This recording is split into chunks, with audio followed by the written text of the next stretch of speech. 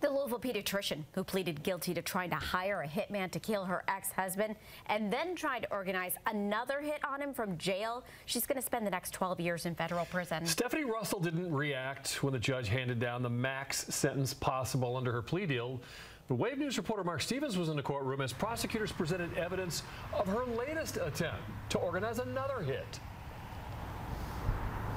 Prosecutors spent today providing the proof that they say that Russell had approached 3 other inmates and tried to have them help her organize another hit on her ex. What was interesting, though, is that the judge ultimately didn't use any of that information in his sentence.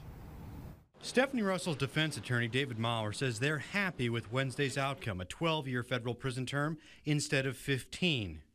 He had arranged to do what he did, and he chose the top end of the range, but all in all, we're satisfied with that. Prosecutors had asked the judge to alter parts of their plea deal after they learned Russell had tried 3 more times to organize another hit on her ex-husband during her stay in the Oldham County Jail in the days up to and right after she pleaded guilty. An FBI agent said inmates there reported Russell was asking if anyone had connections to biker gangs. It was a hard-fought case. It was a tough case. It's got a long history in the family court in Jefferson County. The murder-for-hire plot stems from Russell's divorce with her ex-husband and a custody battle over their 2 children. Russell's attorneys argued in court she suffered from delusions, but prosecutors said that was baloney and compared her to the horror story of Jekyll and Hyde. By day, a successful pediatrician, by night, a scheming criminal.